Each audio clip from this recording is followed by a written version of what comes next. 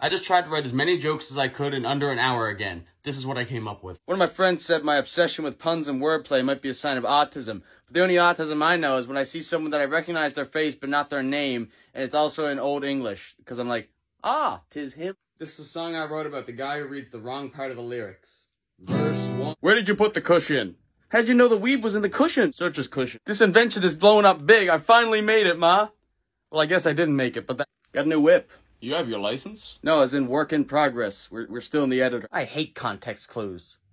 Wait, what were we talking about again? Based on your first sentence, I'm gonna go with context clues. See, it's stupid. My friend was really sad because his sculpture didn't look right with, like, the lighting in his room. So I tried to shed light on it, and it still looked bad. It's Confused Voice Man. Get him! Confused Voice Man? Actually, hold on. It might not be. Might not be? Oh, no, it definitely is. I love animal videos. Did you see that funny alpaca clip? It's alpaca clip, not albaca clip. A backer clip would be this. It's Confused Voice Man. Get him! Confused Voice Man? Actually, hold on. It might not be. Might not be? Oh, no, it definitely is. I call this one Mosquitoes at an Auction.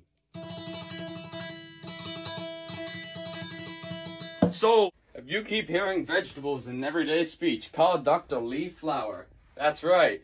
Call Lee Flower. Be careful what you research. One time I went down this teleportation rabbit hole. It led me to the entrance of the teleportation rabbit hole. I wanted to do a joke about retrieving heavy objects from the bottom of a pool. I mean, it seemed pretty simple, but I couldn't come up with it. I feel like all these are just carried by puns and wordplay. I gotta do something different, like a theater adaptation of the dictionary.